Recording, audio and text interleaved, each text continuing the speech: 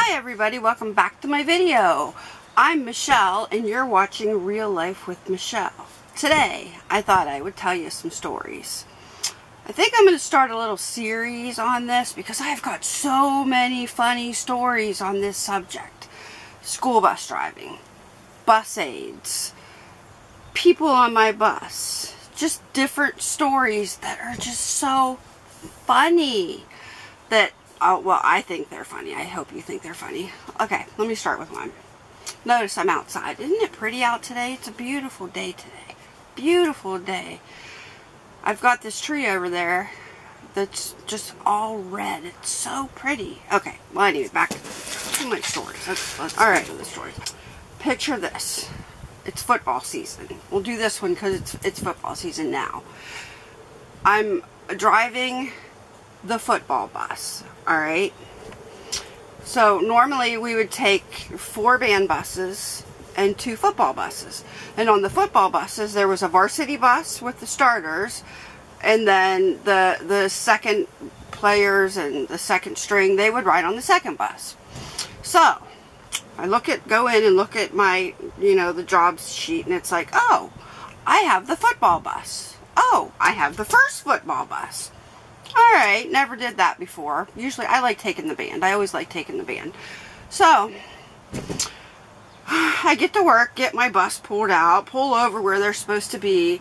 They all load up and get on. Now, these are all the bigger players, and they were already practicing, so they were kind of smelly and, the whole thing. No big deal.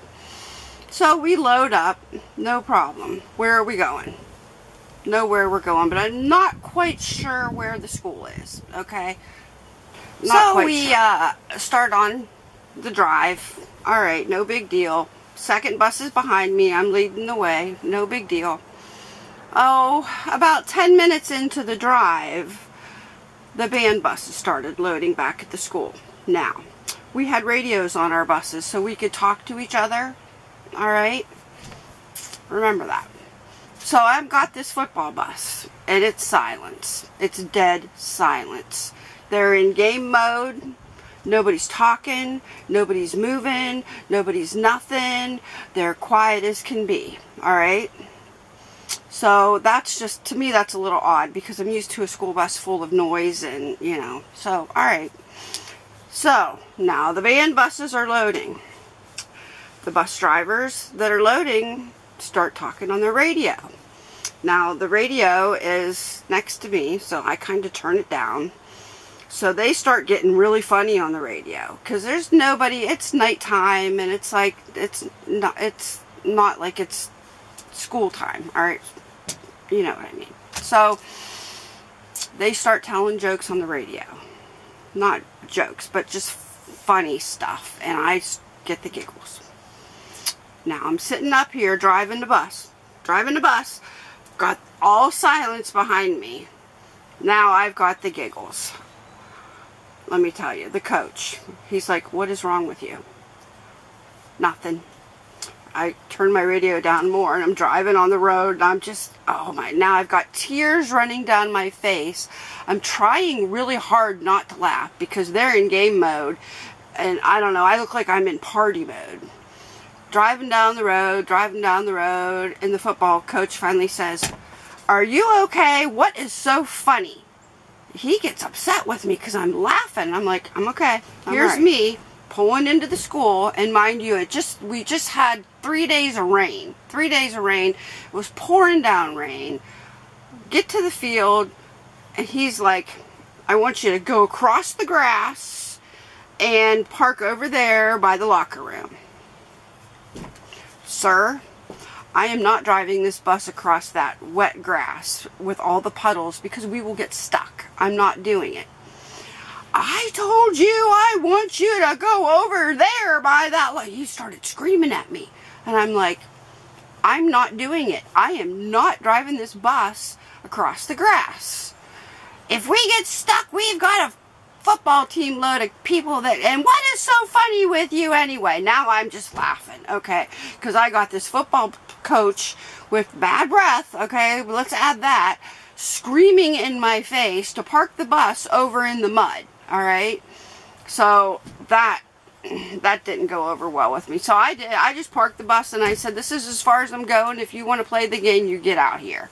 Oh, he was so mad at me. He was so freaking mad at me. I didn't even care. Another football game. Another football game.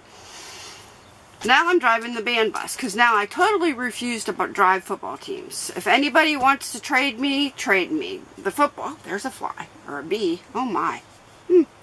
Anybody wants to trade me, if I get assigned the football team, I ain't taking it. Nope, nope, nope. I'm not dealing with that coach again. Who wants to trade me? Who wants to trade me? So I always traded somebody because I refused to drive that football bus again. All right. So let me set the scene. Band, football game, away game. Buses are loaded, coming home. It's like 11:30 at night. It was overtime. I'm tired. We're all tired. We all just want to go home. So we pull into the back of the school and all the parents are there to pick up their kids. So there's cars everywhere. So we pull in and the garage is like behind us. The garage is on one side, the school is on this side, and you had this narrow pathway to go, and all these cars are everywhere, and we just want to go home, and we want to get out of here, and we want these cars to get out of here, and it's like, just come on, people, get your kid and go so we can park the bus. So my spot finally opens up because they were parked up against my garage door. So I get out, I open my garage door to back in my bus.